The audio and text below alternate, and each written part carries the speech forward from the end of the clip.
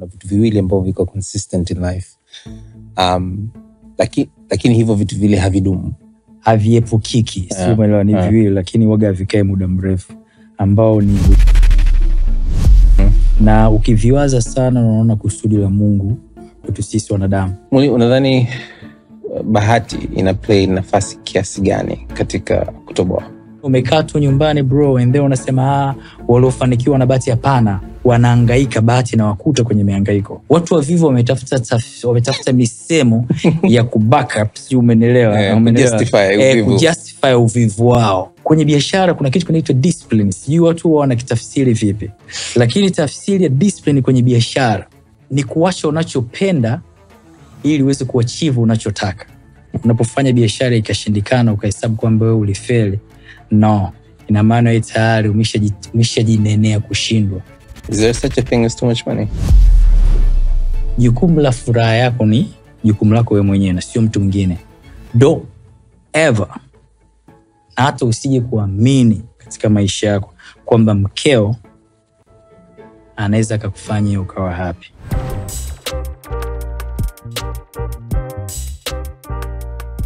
Kabla tuanze, tulikuwa tunaongea pembeni ukaniambia kuna vitu viwili ambavyo viko consistent in life. Lakini hivyo vitu vile havidumu. Yeah. Ambayo ni kuna vitu vile ambavyo ni consistent in life. Right. Haviepukiki. Sio umeelewa, ni viwili lakini waga vikae muda mrefu ambao ni huzuni na furaha. Vipo lakini waga vikae muda mrefu. Na ukiviwaza sana unaona kusudi la Mungu kwetu sisi wanadamu. Understand? Kwa sababu imagine angekufanya uwe na furaha siku zote na figo kwa kama kichasa. Kila siku unajua no, ama kila siku ungekuwa mwenye huzuni, sidhani kama tungesurvive. Kwa so nowadays tuna watu wengi wanaingia kwenye depression. It's because wameruhusu huzuni itawale sana maisha yao. Ndio maana they end up umeelewa kufika kwenye hiyo situation. But ukiitafsiri vizuri unaanza kuona kusudi la Mungu kwetu sisi.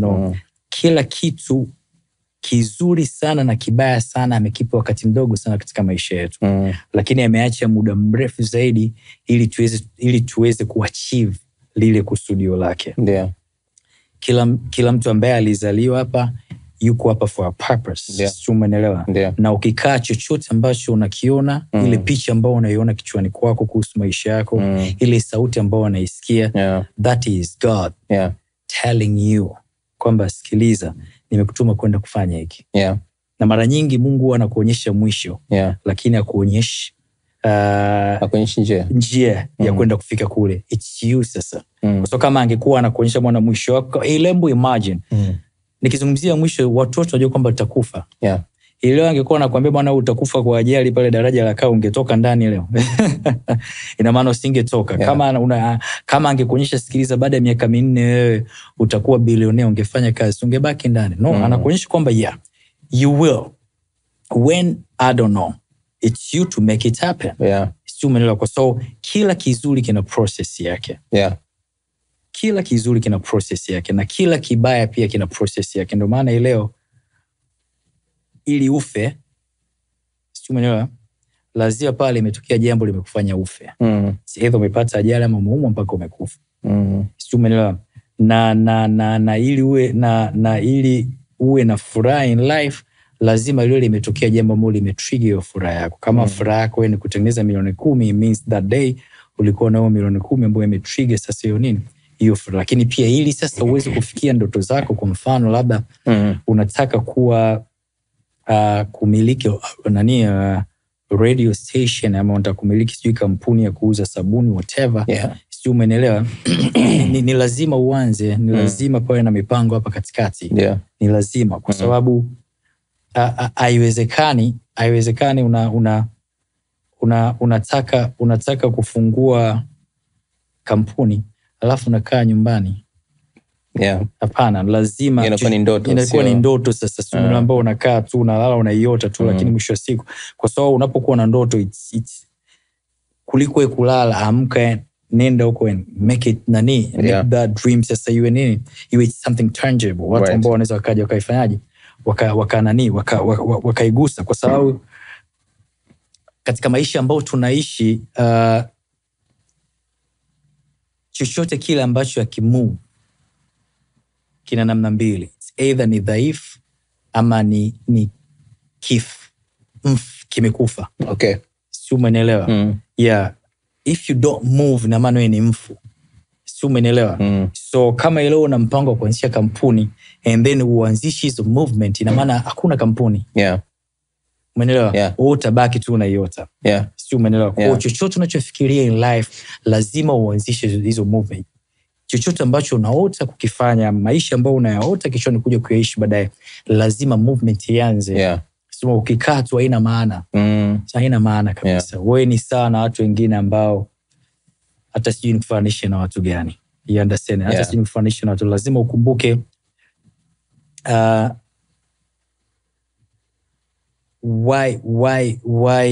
why upo hapa duniani. Si umeelewa? Lazima ujue kwamba kuna time ulikuwa mtoto, ulikuwa unalishwa tu, and then kuna time imefika sasa you have to feed yourself. Yeah.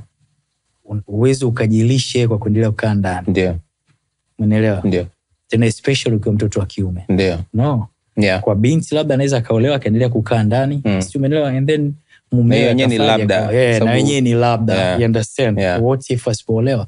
Lakini kwa mtoto wa kiume unakaaje ndani? Na unahitaji kula, unahitaji kuvaa. Unataka nani akuvalisha? Unataka nani akulisha? Unataka mama na baba kuendelee kufanya hiyo kitu? No. All time yao ishapita.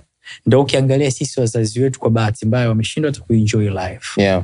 Muda wao mwingi sana walitumia kuhakikisha sisi tunakuwa na maisha leo. Na tulivyokuwa wapuuzi sasa kwa bahati mbaya tuwakumbuki. Ukifanikiwa tu kuchomoka unachomoka, unakimbia urudi. Unakimbia tu, and then ukifika kwa mbele unagota, unaanza kusema watu wananiroga. No, kurogi. Si umeelewa? Kuna watu ambao walikusaidia kufika hapo. They're not happy. Bro, wazazi wako wakismile, wale sio wazazi wako. Ile ni smile ya Mungu. Si umeelewa? Mzazi anaposmile, that is God smiling. Si umeelewa? So if you're not make them happy, watanungunika. Na anakinungunika mzazi mzee, it's not a good sign. Sio sign za changamoto. So in this life, mimi nataka nizungumze, you have to do something. You have. Lazima uamke asubuhi, uende unakoenda, just to make sure ukirudi nyumbani mkate uko pale. Ndio maana sababu amekuambia na asiyefanya kazi asile. Yes. Muli, do you think umesha find purpose yako and umeshaitambua? What's your purpose? Yes, of course. Umeshaitambua? Yeah. Ni nini? To make other people smile. To make other people smile. Yeah. Okay. Na ulitambuaje? Kwa muda mrefu, baada ya kipindi, I think as I told you before, kwamba zamani nilikuwa nafikiri nilikuwa na furaha sana kuliko hivi sasa. Si umeelewa? And then kuna time nikaa naitafsiri happiness kwenye vitu, nikaa na associate furaha yangu na vitu. Kwa nikaa naamini nikifanya hivi, si umeelewa, nitakuwa na furaha. So moja kati ya among ya cars ambazo ni my dream cars ni pamoja na Range Rover. So kuna time nilikaa nikasema okay, this is among ya vitu ambavyo navipenda. So I believe nikinunua hii itanipa nini? Itanipa furaha. So I bought a Range Rover. Si umeelewa? And then I was so excited. Umeelewa? Ilivyofika nilikuwa kule naisubiri pale bandarini, kaja kata wow. Si umeelewa? Drive, nilipofika nyumbani in 2 days nikarudi katika hali yangu ile. Na baadaye nikaja kusema okay, maybe nikikaa sehemu nzuri kwenye apartments, naona bahari, I'll be happy. Si umeelewa? And then I moved. Sehemu nilipokuwa nakaa nikamia kwenye apartments ambayo, you understand? And then after 5-6 days nikarudi kule. Si umeelewa? Kuna siku tulikuwa tunasafiri tuenda mkoani, and then barabarani hivi tumepita porini, lakini kuna vijana wanauza karanga. And then nakumbuka nilikuwa na dereva Zaidi. Ambaye mside simama, tukarudi nyuma. Kurudi nyuma, and then kule vijana wamekaa karanga. Ambia wazazi wao wakasema wazazi wao wanakaa sijui almost 2 kilometers toka wao walipo pale barabarani. Kwa wamewatuma kuja kuuza karanga, anything ambayo inapatikana wafanyaje. So what I did, nikanunua zile karanga zote. hazikuwa nyingi sana, but I remember nunua zile karanga kwa shilingi 200,000. Ilikuwa ni kinani, kinaitwa nini? Kinaitwa kisado, kinaitwa cha ukubwa ya for 200,000. And then nikaweka nyuma, and then nikaondoka. And then from there I was happy. Na why nilikuwa happy? One of the kid alikuja akanikimbilia, kalikuwa kadogodogo, afu kama kumbatia mguu wangu. Pia mwelewa, asante. Akawa mwongele asante, lakini mtu ambaye unaona kijijini nini, si umeelewa? Akaambia kwa mama atenda kununulia uniform. Si umeelewa? I remember alikuwa anakaa kuna machozi anataka kumtoka and all that blah blah blah. And then from there nikaja kwa okay, I think ndio kitu ambacho natakiwa kuifanya. Baada ya pale hata nikiwa natoka, nikiwa natembelea either watu wenye uhitaji maalum, giving them something, I can feel it. Okay. Yani najisikia kabisa kwamba I'm happy. So from there ndio ikawa imeni drive sasa kwamba inawezekana jukumu langu mimi ambao nimeletewa hapa kulifanya, inawezekana kuna watu wengine maisha yao yanatakiwa kuanzia kwangu mimi.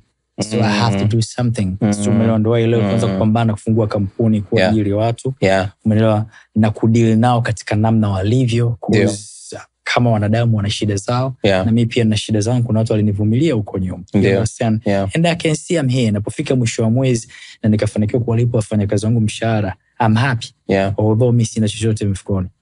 Si umeelewa? Yes, so now I think I know my purpose. Okay. Si umeelewa, yani ni jukumu langu kuhudumia hao wengine kwa hii talanta ambayo Mungu amenipa, lakini pia ni jukumu langu pia just to take care of my family. Muli, unadhani bahati ina play nafasi kiasi gani katika kutoboa? Hilo swali nafikiri wewe umeniuliza. Kuna watu pia waliniuliza, nilikuwa nafanya interview wiki kadhaa nyuma. Clouds aliniuliza nani? Mina. Na majawabu yangu ama majibu yangu yalikuwa ni hivi: bahati in life kila mtu anayo. Umeelewa? Kila mtu anayo, lakini usipoitrigger haiji.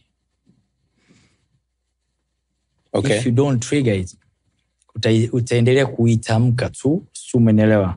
Kwa hiyo nikawaambia kwamba hawa watoto ambao wamefanikiwa, umeelewa, hawa watoto ambao wamefanikiwa, wao bahati haikuwa mpango kazi wao. Si umeelewa? Wao walikuwa wamefocus na ile sauti wanaoisikia. Ndio kitu cha msingi, walikuwa wanapambana na sauti wanaoisikia kwanza. Si umeelewa? Na katega zile katega ile mitego yao. Kwa mfano leo mtu kama Joe Kusaga amepelekwa shule, ameondoka kwa muda mrefu. Yeye alikuwa anafikiria kuwa entrepreneur. Na dream yake siku moja ilikuwa kuja kumiliki radio. Si umeelewa? Kwa akawa anaanza kununua, ameanza kupiga disco zamani sana, anabeba maspika mwenyewe. Si umeelewa? Kwa hata ilipofika time sasa akapewa capital, umeelewa, ambao ndo tulizungumzia bahati ya kwenda kufungua radio, ilimkuta tayari ipo kwenye, alikuwa yuko tayari. Yes, alikuwa yuko tayari kuipokea hiyo bahati. Alikuwa yuko tayari kuipokea, na kimsingi alikuwa hajui kuipeleka wapi. Haiwezi kukuta bahati umekaa nyumbani, lazima uwe kwenye hiyo environment ili sasa inavyokuja, si umeelewa, inakuja ikikukute huko tayari. Kwa sababu bahati ni nini? Bahati inaweza kwa mtu anaweza kaja akakupa capital. Sasa wote anaweza kaja mtu akakupa 500 million hivi sasa. Lakini kama ulikuwa hujui unatakiwa kufanya nini, itapotea tu. Inakuwa gundu kwanza, sio bahati. Thank you so much. Kwa bahati ipo kama wewe unajua nini unataka kuachieve. Bahati ipo kama unajua nini unatakiwa kufanya. Ili inavyokuja ikukute sasa tayari kuna kitu unafanya, kazi yake ni kuboost tu from there. Lakini umekaa tu nyumbani bro, and then unasema waliofanikiwa na bahati, hapana, wanahangaika, bahati na wakuta kwenye mihangaiko. Ndio maana Waswahili wanakuambia mkaa bure sio sawa na mtembea bure. Na mtembea bure. So umekaa zako tu nyumbani unasema wale waliofanikiwa na bahati walikaa nyumbani, hawakukaa nyumbani. Umeelewa? Hawakukaa nyumbani. Na hata wakati wanaingia kwenye biashara, hawakuingia kwenye biashara and then wakarelax wakisema kuna bahati. No. Umeelewa? Kwa sababu ukizungumzia bahati, hilo sio jukumu lako. It's something which is out of your hand. Hilo jambo la Mungu. You just play your part. Fanya kazi yako and then mwache Mungu naye afanye kazi yake. Umeelewa? Mwache Mungu afanye kazi yake. You just play your part. Mengine mwache. So hiyo bahati mara nyingi ataidondosha at a time whereby na wewe upo kwenye hiyo momentum. Ndio inakuja. Inafika, maisha yanafanyaje? Yanaendelea. Na ukiniuliza mimi, naiona hata katika maisha yangu kila siku ya biashara. It is because I'm there. Because kuna time unafika una stuck and then you think about I think nenda kufunga hii biashara kesho. Sio, umeelewa? And then ikifika kesho something happen. Umeelewa? Unafika una energy mpya. Sasa ndio Mungu anavyozishusha hizo bahati kidogo kidogo just to make sure kwamba unaenda kuachieve kile ambacho yeye amefanyaje? Ametaka uachieve. Muli, kati ya swali ambalo binafsi mimi nashindwa kulijibu ni pale ambapo nakutana na mtu ambaye ananijua mimi, anakujua wewe. Afa ananiuliza Muli anafanya nini? Paka nikapata jibu. Kama mtu Muli anapambana. Muli anapambana. Thank you so much. Nafikiri ile jambo jema. Kwa sababu mambo ni mengi. Na changamoto ambazo zinaweza zikatatulika kupitia Muli ni nyingi. Zingine ambazo hata hazifanani. Kwa chochote kile, hazifanani. Lakini zote zinawezekana. So mtu kama wewe, mtu kama mimi na mtafsiri as somebody who ni mwanafunzi mzuri wa maisha. Kwa sababu kupambana sio akili tu ya kujua cha kufanya, ni pia akili ya kujua jinsi ya kuishi na watu. Ni akili ya kujua wakati gani ni react, wakati gani ni respond. Ni akili ya kujua jinsi gani unaweza kuwa resourceful. Kwamba sawa tatizo linaweza kuwa kubwa hivi, lakini bado linaweza likapanguliwa. Sio lazima ulivunje lote kwa wakati huo. Wapi uende kwa ajili ya kipi. Na street smart people who are hustlers have very good qualities. But they also have some challenging qualities. And the challenging qualities is you're always on. Do you ever turn it off? Do you ever unapataga hiyo nafasi? Ya kupumzika. Ya kupumzika, ya kupumua, ya kutafakari, ya Yes, of course. Na mara nyingi usiku. So mimi silali. Sipati usingizi usiku. Nini insomnia? Hata sasa kujua nini kwa sababu ni siku zote. Au ilianza kipindi fulani? No, imeanza nafikiri 12 years back I think. Ni sababu ya lifestyle ambayo nilikuwa nao mwanzo. Kwa sababu zamani nimekuwa DJ kwa muda kama miaka 14. Kwa usiku umezoea kukaa macho. Kwa hiyo sasa usiku umezoea kukaa macho. Kwa nafikiri sasa umeelewa mwili labda umesha adapt yao na nini and all that. Kwa hiyo hata solution za mambo ambayo yamenishinda kuanzia asubuhi mpaka narudi nyumbani wanazipata usiku. Umeelewa? Kwa time pekee ambao come up na solution ni usiku. Time pekee ambao ili kwamba breathe in breathe out ni usiku. Sijui umeelewa? Yes, ndio time ambao, lakini kama kuna time nilipata nafasi ya kupumzika, no, sijawahi. Mimi nafikiri nimefanya kazi in total kwa miaka 20 bila kwenda likizo yoyote. I've never. Hata wakati nipo cloud sije kwenda likizo. Kila time ambao nilikuwa nataka kwenda likizo inakuja kitu ambayo kimsingi inanipa hela. Kwa naamua niairisha. Na why ilikuwa lazima nifanye hivyo? Kwa sababu huko nyuma nilikuwa na wadogo zangu 3 ambao wote nawasomesha. Na wote nawasomesha private. Umeelewa? Na ilikuwa amount ambayo nailipa monthly ilikuwa ni kubwa sana. Umeelewa? Salary nilikuwa nao ilikuwa ikatosheleza just to feed myself, paying my rent. Umeelewa? Na kuweza kutekea na watu wengine. Kwa hiyo ilikuwa lazima niwe na multiple jobs. Kwa hiyo kuna time saa end of this month naenda likizo, and then inakuja deal nasema ngoja nikapambana ili kwa sababu hapa nitakuwa napata ada ya kulia yule ada ya yule. Kwa hiyo sije kupumzika. Kila time ambao unafikiria kupumzika kuna jambo jipya linakuja ambalo linahitaji my attention. Kwa I end up mimi kila siku niko barabarani. Nimekutana na marafiki wengi, you have to work life balance. Mimi nikawaambia nawaelewa. Lakini kuna msemo unasema mtaka mawili moja mponya. So you have to decide.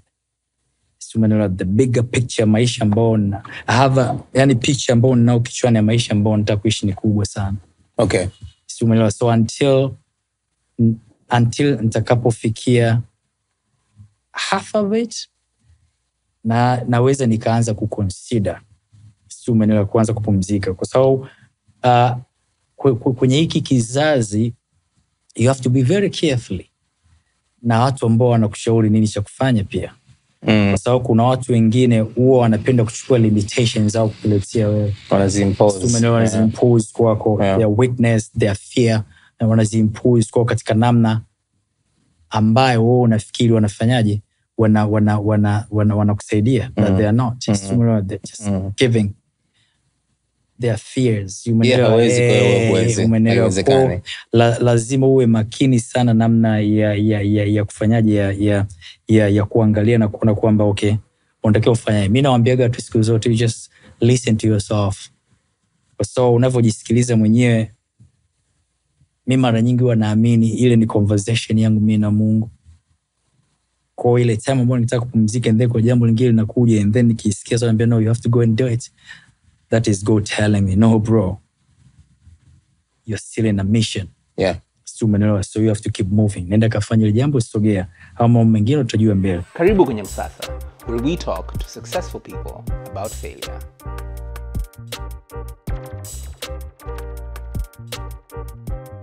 Kwa sababu nowadays imeanza kuja misemo ambao ukiniuliza mimi nafikiri ni tafsiri. Watu wavivu wametafuta misemo ya kubackup, si umeelewa? Kujustify uvivu wao. Yeah. Kwa mfano kwa mtu mmoja akwambia unatafuta maisha lazima uishi. Kwa mimi nilimuuliza mtu mmoja how? Akaambia huwezi kuwa kila siku uko kazini tu, inabidi muda mwingine unatoka hapo unaenda sehemu unakula bata. Nikasema okay, no, I have no issue na mtu kutoka kwenda sehemu kula bata. Si umeelewa? Ukienda kula bata una spend how much? Na biashara yako inahitaji how much ili iweze kusogea. Si umeelewa? Kwenye biashara kuna kitu kinaitwa discipline. Sijui watu wanakitafsiri vipi. Lakini tafsiri ya discipline kwenye biashara ni kuacha unachopenda ili uweze kuachieve unachotaka. So unachopenda inaweza ikawa kwamba you love this car ambayo inauzwa milioni 60 na una biashara ambayo inahitaji milioni 60. Yeah. Kwa discipline ni kuchukua milioni 60 kwenda kuweka kwenye biashara ili uweze kuachieve unachotaka, kuliko kuchukua milioni 60 kwenda kuweka kwenye gari ili uweze kupata unachopenda. Yeah. Sio, umeelewa? Na ndio sehemu kuu ambayo inasababisha vijana wengi especially wa TZ, umeelewa, kushindwa kufika mbali sana kwenye biashara ambayo tunazifanya, kwa sababu miruzi ni mingi sana, and then we end up losing focus hapa katikati, umeelewa, kwa sababu dunia ina nguvu sana, mambo ya dunia yana nguvu sana, umeelewa. Usipopambana muda wengine kuyapa kichogo wanasema, na ukayazibia masikio, yatakusumbua tu. Kuziwe Elisha anamka saa 12 kuja kazini, alafu na mshikaji wako anaitwa Kevo anamka saa 10. Kiamka saa 10 amepiga video mzee, ameshika zile chupa zenu si mnazihitaji, anasema mnaitaga nini ile? Ni champagne, no? Wana jina lao, mna pop up nini? Pop bottle. Yeah. Kwa ukiangalia itakusumbua, and then you will start asking yourself, if you anafanya nini kila siku yeye anaweza kupop, and then where you're not. Lakini unasahau maisha nao kuonyesha wakati tu ana furaha. Yeah. Umeelewa? Yeah. Alisha kuonyesha akiwa na huzuni? Hapana. Unajua nyuma ya kile ambacho anakuonyesha anafanya nini. Ndio mimi in life, moja ya vitu ambavyo nilikuja niwaambiaga watu, mtu yote ambaye yupo kwenye social media hivi sasa, yeah, umeelewa, hawezi akaja akanisumbua kwa vitu vya kunionyesha, umeelewa, bila kujua anafanya nini. Bro, huna la maana wao ulifanya unisumbue. Because nowadays, mbona mtu ana drive gari kali kakusumbua kichwa. Siku hizi magari yanakodishwa. Yeah. Umeelewa? Yeah. Nowadays gari nikikodisha mimi na naweka jina langu, mwisho wa siku nyuma ile gari ina plate na owner ni Kevin ama ni nani, yeah, lakini mbele hapa jina la nani? La Elisha ama la Muli. Yeah. Umeelewa? Kwa hiyo haya duniani yasikusumbue, kwa kelele ni nyingi sana. Yeah. Umeelewa? Na miruzi mingi mara nyingi umfanyaje, umpoteza mbwa. Focus na kile ambacho unataka kuachieve. Ule ndio msingi mkuu. Umeelewa? Kama lengo lako ni kupanda mti kwenda kuchukua embe kule, la msingi endelea kuupanda huo mti very carefully. Kwa sababu wakati unaupanda huo mti akikuita mtu mwingine chini ukageuka huko, utalikosa tawi ambalo ilibidi ulishike hapo. Utadondoka, utavunja tu mgongo. Focus wewe anayekuita, "Bwana Muli, niambie, wewe nakusikiza." Lakini endelea nini? Panda mpaka kule juu, chukua embe lako, and then shuka taratibu, fika chini and then msikilize. Kwa hiyo huwezi kufanya vitu hivi vyote kwa mara moja. Na mara nyingi yupo tu atasubiri. Atasubiri tu, yupo tu atasubiri tu. So haina hiyo, kama hasubiri basi poa pia. Poa pia. Na mara nyingi watu namna hiyo ndio wale ambao walikuwa nakuambia mwanzo, losers, wavivu, ambao sasa wanataka mtumbukie wote. Si umeelewa? So no need. Sikiliza sauti. Umeelewa? Ambao ina sauti ambayo unaisikia ndio muhimu. Hiyo ndio kuifuata. Kuliko kitu kingine chochote. Una kitu ambao unataka kuachieve, una ndoto hiyo ambao unataka. Hiyo ndio msingi mkuu wako na sio vitu vingine. Kwa whatever that you are doing here, lazima uone kabisa inakupeleka huko. Hata ina marafiki ulionao pembeni, mkizungumza basi wewe unapata chochote kitu ambacho kitumia unakisa kwamba kina haja, kinakupeleka huko. Na hata kama unajua unachokifanya, wanaoyazungumza, umeelewa, kwako kuhusu biashara unazofanya, iwe it's something positive. Wanapokushauri, wanapokuambia ukweli kama rafiki yao, hata ukienda ukakaa peke yako ukatafakari, unaona they're right, cause hawa ni watu ambao wanatamani mimi nitoke hapa kwenda wapi? Kwenda mbele. So that's a key thing. Umezungumza kuhusu pengine labda ukifikia at least nusu ya vision uliokuwa nayo, labda ukaishi zaidi. So does that mean, well, first of all, that means there's a target. Lakini does that also mean that there's a number? Is there a monetary figure ambayo okay. No, me it is not about number.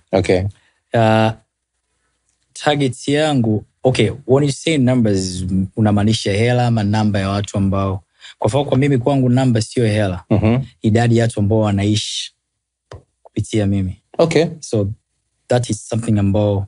What's the number? 500 people. Yeah, that's the lowest. By 500 people unamaanisha 500 people about working in your employment? Yes, in employment. Yes. Kwa ina maana ukienda ukazungumza na wengine na watu ambao wanasaidia, so at least nina uwezo kuwa kwamba kuna watu 4,000 wanaifanyaje, wanaishi. Yes, that is something ambao kimsingi mimi naangalia. Lakini pia kingine ninachokiangalia at a time whereby naweza nikaa niko nyumbani doing nothing, lakini biashara zinaenda na hela zinaingia. Sio, umeelewa? Hicho ndio kitu ambacho nafikiria nikifika that stage, naweza nikasema okay, now at least I can relax. Sio, umeelewa? Yes. Nianze kujiangalia mimi mwenyewe and all that blah blah blah yadi. As somebody who's so focused on taking care of other people, who takes care of you? Myself. Can I tell something, brother? Tumekuwa na shida ya kuamini jukumu lako wewe ni jukumu lako wewe, ni jukumu la mtu mwingine kuhusu jukumu lako wewe. Your happiness, umeelewa? Jukumu la furaha yako ni jukumu lako wewe mwenyewe na sio mtu mwingine. Don't ever, na hata usije kuamini katika maisha yako kwamba mkeo anaweza kukufanya ukawa happy. Ama wewe you can make your wife happy. No. Happiness it's something personal. Ni jukumu lako, ni responsibility yako. Wewe kuwa happy ni wewe mwenyewe na sio mtu mwingine. Maisha yetu yanategemea sana watu wengine, and then wanaposhindwa kufanya yale ambayo sisi tunatarajia kuyafanya, tunaanza kuwalaumu. Sio, umeelewa? Kuanza kuona kwamba hawatupendi. Sio, umeelewa? Ama huyu jamaa mbona mimi nimemfanyia hivi, yeye anifanyia hivi. No. Sio, umeelewa? Your happiness, first of all, your happiness is everything. Na happiness ni jukumu lako wewe mwenyewe. So anything ambayo itakuwa inafanya wewe na furaha, bro, do it. Usitegemee mpaka mtu mwingine aje kufanya, hapana. Mimi nawaambia marafiki zangu kila siku kwamba sikiliza, hata siku moja kwa bahati mbaya usitegemee mimi inaweza ikatokea nikakufanya ukawa na furaha. No. Furaha ni jukumu lako mwenyewe. Kwa hiyo una vitu ambavyo unajua ukivifanya vina trigger your happiness. That is, mimi naweza nikasaidia, sijui umenielewa, naweza nikasaidia kufanyaje, kufacilitate. Yeah. Lakini not, sijui umenielewa. Yeah. Ukawa unategemea kwamba Muli is my happiness. No, I am not, bro. I am not. Umenielewa? Yeah. Happiness ni jukumu lako mwenyewe, pambana nao. Hata mimi my happiness ni jukumu langu mimi mwenyewe, nitafaje? Nitapambana. La msingi tunalofanya ni kusaidiana tu. So if you kama unajua kabisa kwamba okay, hiki ndio kitu ambacho kina trigger happiness, you just facilitate. Yeah. Lakini yule asikai kutegemea wewe, kwa kesho ukishindwa kufacilitate, yeah, ili kile kinacho trigger happiness yake itakuwa sasa kwamba kesho ukishindwa kufacilitate ni kwamba yeye mwenyewe aweze kufacilitate. So yeah, kesho mimi nikishindwa kufacilitate hicho ambacho kina trigger your happiness, umesikia Elisha, wewe uweze kufacilitate wewe mwenyewe. Yeah. Your happiness ni kwenda sijui wapi huko kununua manini. Okay, kama nikishindwa kuchangia that particular time, tisha mwenyewe. Cause ni jukumu lako, sio jukumu. So ukifurahi unafurahi wewe, sio mimi. Yeah. Ulishafurahi na mimi nikafurahi kwamba Elisha is happy na mimi I can feel it na mimi I'm happy because Elisha is happy. No. Okay, yeah. There's no that. There is no that. Yeah. Sio umeelewa? Yeah, there's no that. Moja lazima kitu ukumbuke, umezaliwa mwenyewe. Okay. Yeah, umezaliwa mwenyewe, so kila kitu kinakuangalia mwenyewe. Yeah. Focus on yourself. Yeah. Yeah. Unapenda movie? Yeah, big sana, lakini nowadays nashangaa nashindwa kuangalia. Okay. Yeah, naweza nikaa naangalia hivi. Kiakili nakuwa niko pale, lakini kiroho nakuwa sipo. Sio kwa mpaka movie inaisha hata hujui kuwa naangalia nini. I think it's because mambo ni mengi kidogo. Yeah. Kwa sababu kuna vitu vingine vinahitaji wakati akili imefanyaje, ikiwa imetuka. So movie lazima unavyoangalia uielewe. Yeah. Sio umeelewa? Yeah, but nowadays I prefer sana kuangalia series. Because it's pushing me. Yeah. Kuangalia next episode. Yeah, kwa sababu kuna story haijaisha hapa, so unatamani kwenda kuiangalia. Ule mwendelezo wake unafurahia. And all that. So, okay. Yeah. Sina mapenzi sana, but it's something about at least series ni kitu ambacho mimi I prefer. Kuna series gani ambayo in your opinion ni lazima mtu umeangalia? Ukiniuliza mimi ya kwanza kabisa, okay, mimi napenda sana kuangalia hata kama ni series ni zile za zamani sana. Okay. Kwa mfano Roman Empire, okay, Vikings, okay, umeelewa? Alafu those are type of nani ambazo napenda kuangalia, because from there you learn. Umeelewa? You learn a lot. Umeelewa? From there unaona kabisa kwamba kuipambania ndoto yako, it is not an easy task. Unahitaji discipline ya hali ya juu, consistency. Utakuwa mpweke sana, utakuwa betrayed, lakini namna ambavyo unaweza kuovercome yote haya just to make sure inakusaidia kwenda kufanyaje, kuachieve kile ambacho umetakiwa kuachieve. Kwa sababu nilikuwa namwambia mtu mmoja kwenye maisha focus lazima iwe kitu kimoja. Ndio maana kwa watu ambao walikuwa wanapambana kupata crown hawakufocus na queen. Sio umeelewa? Walifocus na the crown. Yes. And then the queen came. Yeah. Why queen came? Si amekuwa attracted na, so you have to attract people to come to you. Right. Sio umeelewa? Yeah. Lazima attract watu kuja kwako. Una attract watu kuja kwako kwa sababu gani? Muda mwingine namna ulivyo ndio aina watu ambao pia utafanyaje, uta-attract kuja wako. Kiwa mtu wa ovyo ovyo pia ushangae pia uka-attract pia watu wa ovyo ovyo pia. Yeah. Kiwa ni mtu ambaye unapenda kusifiwa pia sana, basi usishangae pia psycho yako ikawa watu wa namna hiyo. Yeah. Kwa sababu katika ulimwengu ambao una watu wengi wanafiki, na wamegundua nowadays unafiki unawasaidia wao kuishi, so why not? Yeah. So yeah, you have to be very careful. Yeah, bila aibu. Yeah, sio kwa ubaya. Yeah, it is what it is. I mean, kanivuta masikio baadaye. Kujitambue, ujue unachokitafuta. Yeah, simple that. Yeah. Katika maisha yako, kuna mwaka gani ambao ukiufikiria usingependa huo mwaka utokee tena? Yani ulikuwa ni mwaka fulani mwenye changamoto nyingi, mwenye mapambano mengi, labda mafunzo, kisa zingine maumivu tu. Nafikiri kwa bahati mbaya kuna mwanadamu ambaye anapenda shida. Lakini kwa mtu mmoja alisema hivi, ili ukue lazima shida ziwe. Kwa usizifukuze shida, kwa shida zinakusaidia kukua. Simela, ndio maana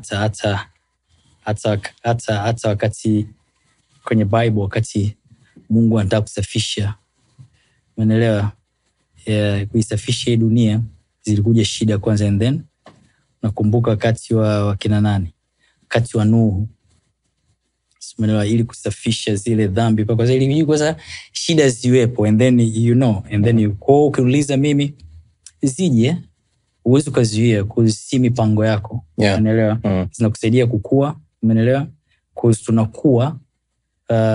tunakuwa kutoka kwenye shida. Hakuna mtu ambaye amekuwa kutoka kwenye raha. Ndio maana mara nyingi sana watu ambao maisha yao yamekuwa smooth kwa muda mrefu, wanapata changamoto ndogo, wanafanyaje? Wanaondoka. Kwa nikirudi kwenye swala lako, mwaka jana umekuwa mwaka mgumu sana kwangu. But I thank God. Sio, umeelewa? You understand? Shukuru Mungu. Kwa hata time nyingine pia likitokea for me, it's okay. It's something ambayo siwezi nikaizuia. I'll deal with it kama ambavyo ndeal na hiyo. Yamekuwa mengi yanakuja, tuna deal nayo, ondoka. And as I said it before, Mungu ana makusudi yake, hayadumu. Si umeelewa? Hata kama unalo kwa muda mrefu, lakini alidumu, kwa sababu kila time inavyozidi kwenda, uzito wa jambo unazidi kufanyaje, unazidi kupungua. Kwa sababu Mungu anakupa nguvu ya kuliona, kulizoea, and then baadaye inakuwa part of your life. Ndio maana ukienda kwenye maeneo ambao watu wanaishi kuna vita, alianza kwa fear, and then ile fear ikaondoka, zikaja gundua kwamba okay, this is my environment. Umeelewa? So I have to live with it. Baadaye adapt.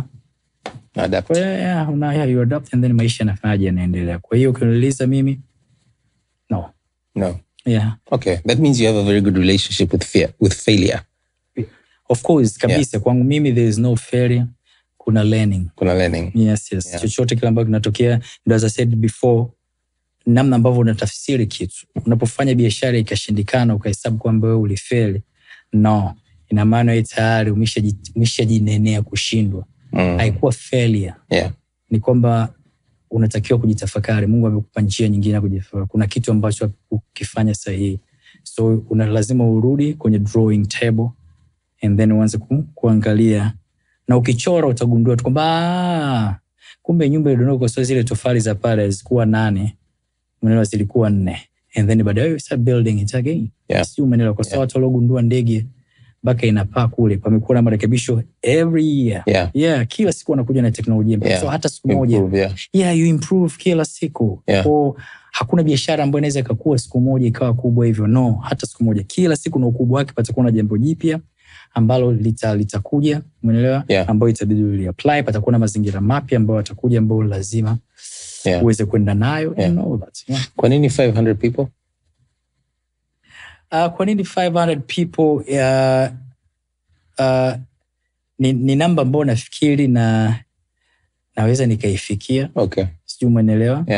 Kwa muda mfupi. Sijui naweza nikaifikia kwa muda mfupi, lakini zamani nilikuwa natamani sana kuwa na ukubwa fulani hivi kama ambao watu wengine wanao, especially watu kama kina Baresa. Lakini kana naogopa, because sometimes too much money too. Kwambia more money, more problem. Is there such a thing as too much money? I think so. Okay. I think pressure inakuwa kubwa sana. Na kama una Mungu karibu, kama kama imani yako sio kubwa sana, ndio ndio naweza ala kina Didi sasa. Starting doing evil thing. Sorry.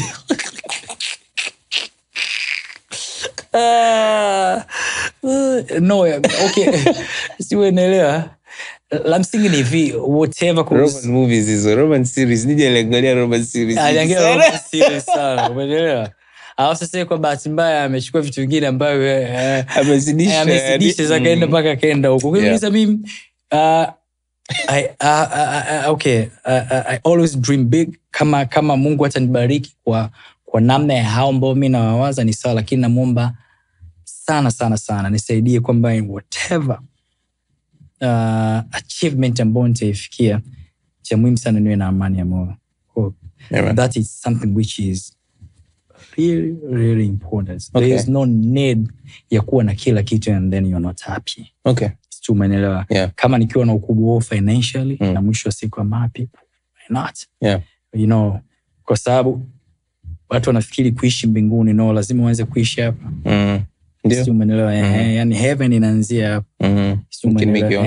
Kwa from here and then tukienda kule tunafaje? Tunaendelea pia. Kwa hiyo la msingi in this life, fahamu sio purpose yako, fahamu purpose ya Mungu in you. Umeelewa, na ifanyie kazi. Okay. Yeah. Karibu kwenye Msasa, where we talk to successful people about failure.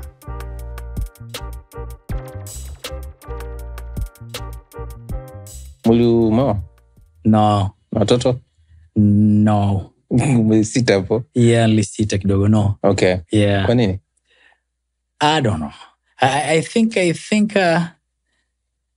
lifestyle ambao nimeishi, kwa sababu wakati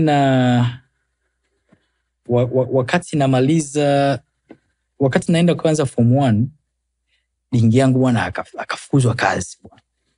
Sio, ndio ile time ambapo ulikuwa rais ile awamu ya Benjamin Mkapa. Okay.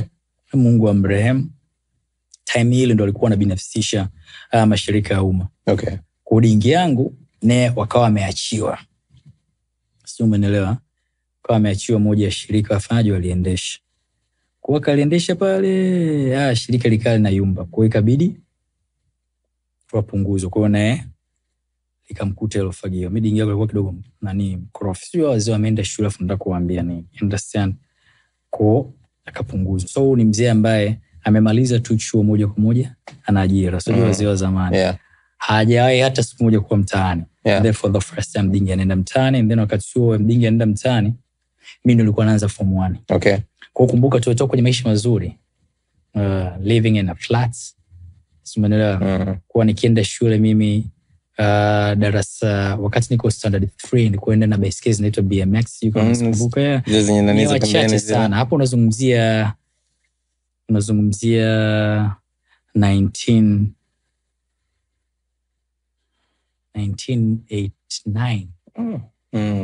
1990, sio, umeelewa? Way back. Yeah. Kwa pale Morogoro, ni mimi tuna watoto wenye asili ya Asia, sio, umeelewa, ambao tulikuwa tuna hizo baiskeli. And then nakumbuka wakati niko la 7 kwa naenda shule na pikipiki. Ilikuwa ya kakaangu mmoja ambaye yuko South Africa sasa. Kwa alikuwa na pikipiki alinifundisha ambao haina gia. Kwa alikuwa anaruhusu nitumie naye. Kwa akishua bro. So the life was good. Umeelewa? Yeah. And then from nowhere kutoka kuishi maisha hayo, alafu boom, hiyo life alipo. Yani kama umekatika pap, life alipo. Naishi kwa mmetoka mnza kwa mtaani, and then ndo mimi naenda kuanza form 1. Mimi babangu alishanisahau shule. Sio kwamba alinisahau, lakini alikuwa na nauli ya kunitumia ili niweze kurudi. Nilikuwa soma Chimala, Mbeya. Yeah. So what I did, nilipanda kwenye train sikulipa. Train ya Tazara. Samahani kama inawezekana the reason ya shirika kuyumba, I'm so sorry guys.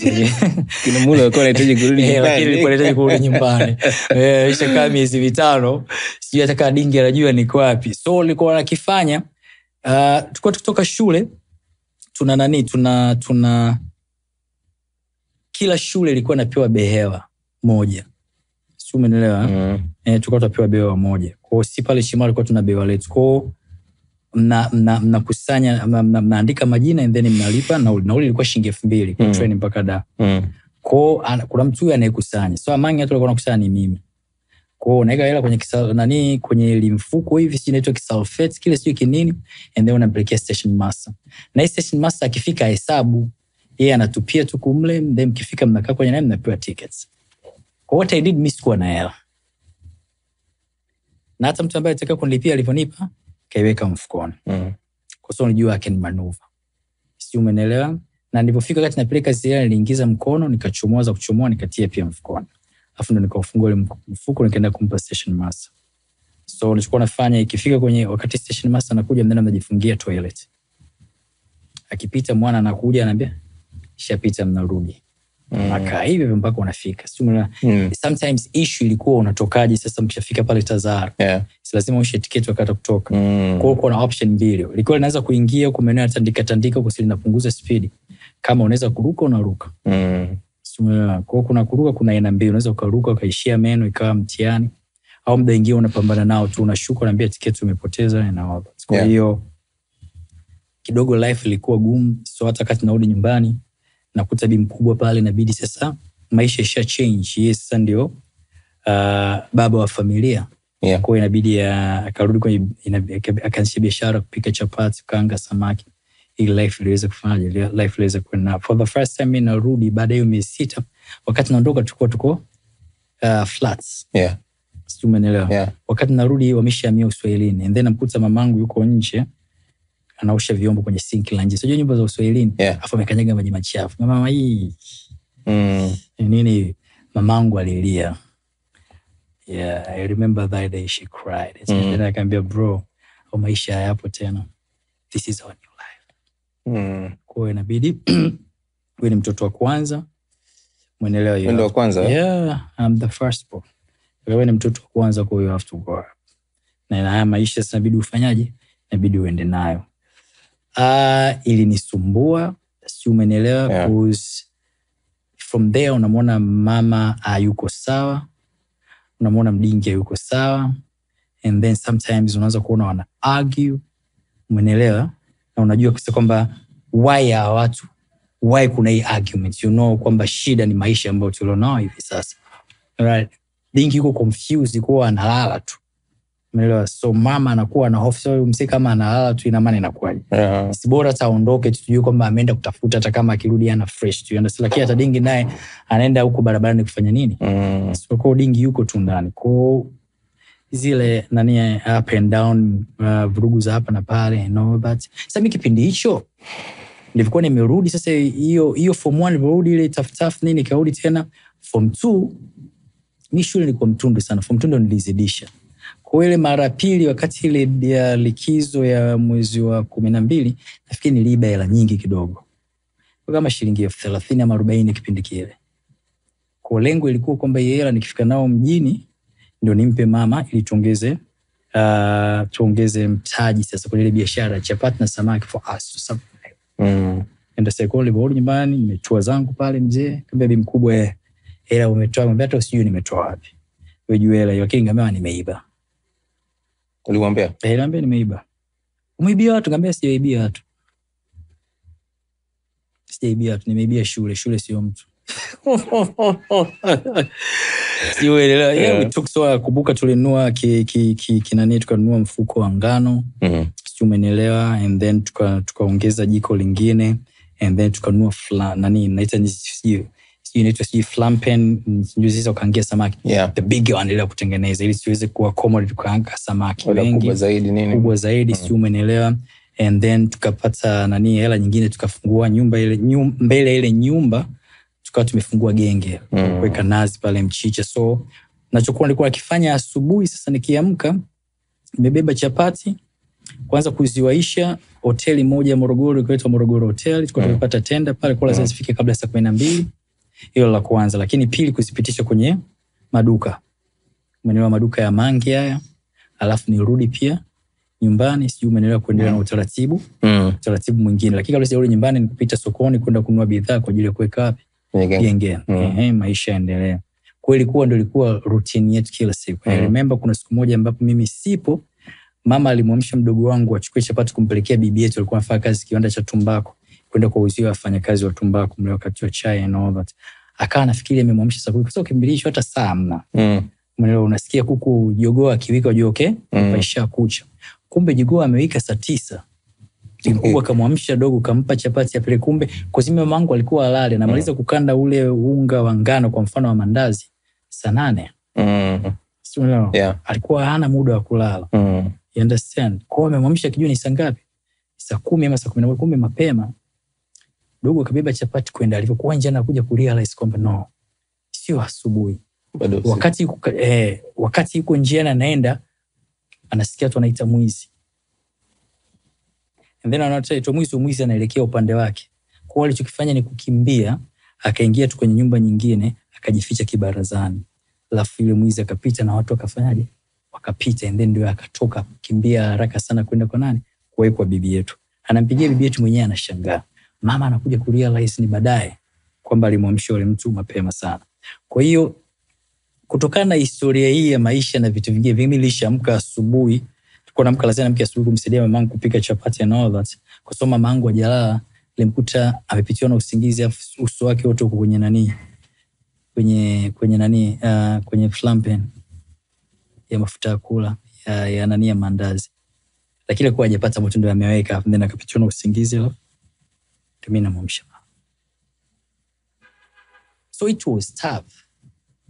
Sio, umeelewa? Na nashukuru sana yale maisha. Ndio nafikiri nifundishe sana. Kwa hiyo from there ili niandaa kujua ama kuanza kutambua vitu gani muhimu vya kuanza navyo. Sio, umeelewa? Pale nitakapopata nafasi ya kuanza maisha, vitu gani muhimu vya kuanza navyo. Mimi nimesomea vitu vingi sana mpaka kufundisha watoto wadogo. Mimi ndio nilikuwa mwalimu pekee field mwanaume kwenye shule ya kufundisha watoto wadogo kindergarten, the only man. Wengine wote walikuwa wanawake. Lakini ndio wanajitafuta, cause tunachojaribu kufanya ni kupambana kipatikane kitu ende kumsaidia bi mkubwa pale kuendesha nini? Kuendesha familia. Nimefanya sana vibarua mimi kwenye mashamba ya nani? Ya SUA. Sokoine University of Agriculture. You understand? Nimefanya sana. Why? 2000 nikipata kirudi nyumbani nenda kumpa bi mkubwa. Mimi zamani nilikuwa na rap. Man. No, sasa hivi Gen Z sielewa navyo rap. Yaga, si umeelewa, inakuwa challenge kidogo. And then sikiza hata akirap uelewi. You don't learn. Unasikia stress, una vitu vingi ambavyo hata vipo katika ulimwengu and all that. Kwa hata nilikuwa nikipata kwenye vishow nikilipwa nini, yeye lao tulikuwa nampelekea bi mkubwa. Just to make sure kwamba at least tunasaidia pale nyumbani vitu vinafanya vinaenda. Coding yangu baadaye akaja akaseto akapata nani na washikaji wakajiorganize wakafungua chuo. Hicho ndio chuo ambacho mimi nilisomea uandishi wa habari. And then from there sasa ndio ikanisaidia mimi kwenda clouds. Lakini toka kipindi hicho one of my dream ilikuwa kuja kuwa mtangazaji. Nilikuwa napenda muziki na kutangaza. Nimemaliza sana hizi kanda hizi mnaziita ama tape zile za mzee.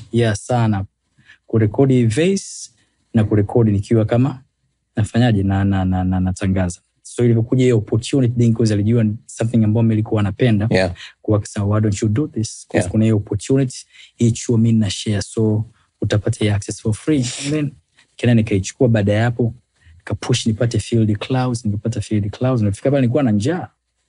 Kweli kwa na njaa. Wakati ya watu wote tulikuwa 30 tumeenda pale field, nilikuwa najulikana peke yangu. Because I was everywhere. Umeelewa? I was everywhere. Na katika kipindi kifupi nikapewa nafasi ya kuandaa news. Umeelewa? And then baada hapo nikapata access ya kwenda kuanza kuripoti habari za michezo. And then from this ndio hata wakubwa especially Ruge akaanza kunisikia na kuanza kuuliza ni nani. And then akapata nafasi ya kunifahamu, akazungumza na mimi. Nikamkumbusha bwana yeye, unakumbuka mimi? Akambia usikumbuka. Akambia kuna siku moja Sebastian Maganga wakati kwa Radio Uhuru alitangaza kwamba nyinyi kama smooth vibes kwa mnatafuta wasanii kutoka mikoani huko ambao na mngependa mfanyaje mweze kuwasaidia. Kwa alisema tutume kwenye kila mkoa, maana Radio Uhuru ndio ambayo ilikuwa nasikika pale Morogoro. Kila mkoa useme wasanii ambao wanapatikana hapo kina nani. Kwa mimi na mwenzangu alikuwa anaitwa Daudi, majina yetu ya zamani alikuwa ovyo. Daudi, mimi nilikuwa naitwa Doggy Face. Then Daudi alikuwa anaitwa Dogi nini hata sielewi. Kwa majina ya ovyo sana. Sura mbwa. Kwa hiyo majina yananena sana. Sasa kutata ninayo leo. Jesus. Cherry, umenielewa. Kwa hiyo kama Seba akisema sinjoni da, tangaza huko nimesikia kuna hili kundi hapa, afu liza jina lenyewe la kundi lilikuwa linaitwaje? Wapayukaji. Hivi jina gani? Likasema jina wote wale kumbe jina linafaa kweli. Na wote mlikuwa mnachana? Wote tulikuwa tunachana. Mimi nilikuwa nachana na kuimba. Sio umeelewa. Kwa hiyo mimi mshikaji wangu Daudi ndio tukawa tumekuja huku tukaenda kwa Seba akatuchukua akasema sasa mwende wapi? Clouds. Tunafika Clouds sasa kwenda kuonana na Ruge, ndio wana launch album ya kwanza Lady JD. Sio umeelewa. Kwa hiyo nikaenda nikaonana naye. Sasa sawa tukie hapo, nikampa tape yangu akaisikia. Sasa huko hamna shida, huko vizuri, akamuita Master J. Nakumbuka Ruge alimpa hela Master J. Nafikiri kwa around 50,000 kwa kipindi kile. And then nikapangiwa hapo nani kabisa appointment na Master J studio. Akampigia studio jamaa alikuwa anaitwa nani yule Morocco mmoja naye ambaye alikuwa yuko pale. I forget his name. And then baada ya niende Morogoro. Nikae hizo wiki 2 afu ndio nirudi. Alinipa nauli rudi kurudi. Sio nila basi nikaenda Morogoro. Sasa nilipofika Morogoro ndo dingi kasema sikize mbo achana hiyo kitu. Umefanikiwa mpaka kwenda Clouds, ukaonana na Ruge. Sababu sawa ndio akaana push nenda chuo. Ni mambo ya journalism. Nilipomaliza ndio nikaenda field pale ndio nikamkumbusha Ruge. Ndio akasema nao nimeanza kukumbuka. Sasa ndio mimi. Sasa unafanya kama mimi ndio fulani nasikia uko unauliza ndio wewe. Kana nikasema fresh basi hamna shida. Kipindi hicho kumbuka Clouds, kipindi pekee ambacho walikuwa wanatangaza Kiswahili ilikuwa michezo. Tutoke vingi vyote ilikuwa Kiingereza. Hivi? Lakini niliamini nitaajiriwa pale nitakuwa mtangazaji. Na Kiingereza chenyewe sikijui. But I have something. Alikuwa na kitu in me ambacho kinaambia no. Yani kwamba this is your starting point. Yani mzee ile haso yako inaanzia hapa inaanzia hapa. Alikuwa nao yani kila siku inaniambia hivyo. Unaelewa, kwa hata siku nilipomaliza field kwenda kumwaga Ruge ambia sawa, nimepata taarifa ifaa vizuri na mimi nilikuwa nakusikia. Ifaa vizuri sana, nenda ukimaliza rudi. Sijui lini utaajiriwa but you are talented, I am sure. Kuna siku patikana first of all utapata. Kwa nikaenda nikarudi. Nimekaa Clouds mwaka mzima bila kuajiriwa. Lakini ulikuwa unaingia kila siku? Kila siku naingia with no salary. Nitembea sana kwa mguu kutoka Kitega Uchumi Tusinza, nilikuwa nakaa kwa kakaangu mmoja. Simuelewa. So baadaye alivyoa kabila za tumwachie space na mkewe. Kwa hiyo nikamdanganya bwana mimi nimeshapata sehemu kumbe sijapata. Nielewa. Kwa muda mwingine nilikuwa na kuna safari zilikuwa 2. Safari nyingine ilikuwa safari ya kwanza ilikuwa za mwanzo zilikuwa ni kutoka Kitega Uchumi Tusinza. Za pili ilikuwa kutoka Kitega Uchumi tu Ubungo stand. Ilikuwa nalala pale pia. Kilala pale na ukilala pale kulikuwa na madereva daladala wengine wanalaza daladala zao kwa watafuta mtu ambaye ni friendly kwa mshikaji wako nini mwingine anakuruhusu lale ndani ya gari. Then akiamka asubuhi sio mnasaidiana vitu viwili vitatu, ndio hiyo sasa inakusaidia kwenda kufika wapi mjini, kuuza hata nauli ya nini? Nauli ya una. Umeelewa? Yes. Kwa nikafanya sana hiyo, and then baada hapo kuna ndugu yangu mmoja anaitwa Jioni, Mungu amrehemu, aendelee kumpumzisha kwa amani, yeye akapata sema kama njoo tukae wote. Kwa nimeenda kukaa naye. Nafikiri ingekuwa haya mambo ya kina Didi ndio yako toka kipindi kile nisingeenda kwake. Watoto wa kiume mnalaji kitanda kimoja sasa. You understand? Umeelewa? Kwa hiyo kama njoo huku bro tukae wote, mimi kuna jisem nefani nimejishikiza kwa listener kuliko hiyo haso ambao unafanya unapitia kwa nika nimeenda pale. So sorry, the fun part ya mimi kuhamia pale ilikuwa ni hivi. Wakati tumehamia usiku. Kwa hiyo dereva ofisi alimwambia anifuate kule ambao ulikuwa nakaa zamani kwa kakaangu. And then kurudi pia nirudishe pale. Ilikuwa ni Kijitonyama. Kwa hiyo nimeshamaliza show narudi. Si nikasahau. Ukasahau kumwambia? Sio, nikasahau nyumba ilikuwa ipi. Kwa kila nyumba tunaogonga mpaka moja nikaitiwa mwizi. Yani uzuri ile gari ya Clouds zamani ilikuwa imeandikwa Chuchuchu Clouds. Kwa dereva akasema no, sisi sio wezi. Yeah, sisi ni media. Huyu amehamia lakini nafikiri amefanya amesahau. Kwa jamaa akachukua tukaenda tukaondoka tukachukua watu wengine ofisini. Tukarudi ofisini kwao, nimelala ofisini pale karibia mwezi. Alikuwa anavaa t-shirt za nani za promotion. Yeah. And all that, lakini namshukuru Mungu kwa yale maisha yamenifundisha sana, na hiyo ni reason ya hata mimi kuchelewa kuoa, kwa sababu jukumu la kwanza ambao nilijipa, nilisema cha kwanza nitakachokifanya, kwa sababu nilikuwa nimesha test maisha, nikaona how tough it is, nikaja nikagundua kabisa maisha kwa wadogo zangu bila shule utakuja kuwa mzigo mkubwa kwangu. Sasa so the only gift ambao naweza nikawapa hawa ili kesho sije kunisumbua ni kuwapeleka shule. Sasa whatever pain nilikuwa naipata is just to pay for their school fees. Umeelewa? You understand? Ili huku kesho hiyo elimu iweze kuja kufanyaje, kuja kuwasaidia. Yeah. Kwa hiyo nimesomesha kwa muda mrefu sana. Nafikiri miaka 14 nilikuwa nasomesha tu. You understand? Whatever pain that unaipata ina sehemu ya kwenda. Lakini nilijipa majukumu mawili, kupeleka wadogo zangu wote shule, kisha maliza at least I build a house for my parents. Okay. So and then nikalifanya na hilo pia. And then from there nikaendelea na vitu vingine. Kwa hiyo ilinipa nidhamu sana ya kwamba na mambo 10 lakini haya 5 ndio nitakaanza nayo. Okay. Sijui umeelewa. Kwa Kiingereza unasemaje? Priorities. Yes, thank you so much. Nilikuwa nalitafuta hilo. Sijui umeelewa. Yeah. Ya ni muhimu sana. Ni muhimu sana kwenye life. Okay. Yaani kwenye maisha yetu ni muhimu sana. Okay. Ukishajua kwamba ndio hayo ndio yako 5. Sijui umeelewa. Baada ya hapo sasa unakuja kwenye nini? Kwenye mpango. Kwenye mpango. Wa haya. Wewe mtana kwanza. Okay. And then unakuja kwenye mpango sasa ya kuhakikisha kwamba mambo yanafanyaje? Yanaanza movement. Yeah. And then from there ndio ile discipline inapokuja sasa. Ya chochote ambacho kinakuja in between ya hii mipango yako, ya haya mambo yako 5, distract hii mipango ambayo umefanyaje? Umeweka hapa ili siweze kufanyaje? Iweze kusaidia, na ili nisaidia na feel nisaidia pia kuwa nayo nidhamu. Okay. Kwa hiyo leo nikiamua kwamba no, my focus is this, ndio itakuwa focus yangu. It doesn't matter upembeni kuna kelele gani. Okay. Because me nowadays distraction hazinisumbui. Sawa. Yeah, na nikishajua mara nyingi wanatafuta way ya kuzikwepa. Ndio maana kuna time nilikuwa nasumbuliwa hata sielewi mbona kama na mambo mengi kichwani. Baadaye nikaja kugundua kwamba shida kubwa nilionao niko busy sana kwenye internet, naangalia maisha watu wengine yananisumbua. Umeelewa? And then totals nini na nini, nikasema no, I have to stop. And then nikafunga account zangu za Facebook, Insta. Kwa nikaa nacho jua mimi ni kuhusu mimi na maisha yangu na ndoto zangu. Done. Sikuwa na kitu kingine pembeni ambacho kinafanya nilibaki katika ulimwengu wangu na nikaamini kwenye yale maamuzi ambayo nilikuwa nafanya. And then baada hapo nikaanza kuji involve na watu ambao wamenizidi katika namna ambavyo wanafikiri, lakini pia wamenizidi financial. Okay. Yeah. Maana lazima ukae nao ili uchukue vizuri, uanze kuona maisha katika nani, katika picha nyingine, upate tafsiri tofauti na tafsiri ulionayo. Kwa sababu ukiwa na tafsiri yako wewe na upo katika ulimwengu wako, utajikuta umebaki hapo. Yeah. Sio maana kwa kuna watu kuna mtu mwingine anaamini success kwake ni gari. Sio kuna mtu mwingine anaamini kama success ni gari. Sio umeelewa? Yeah. Kuna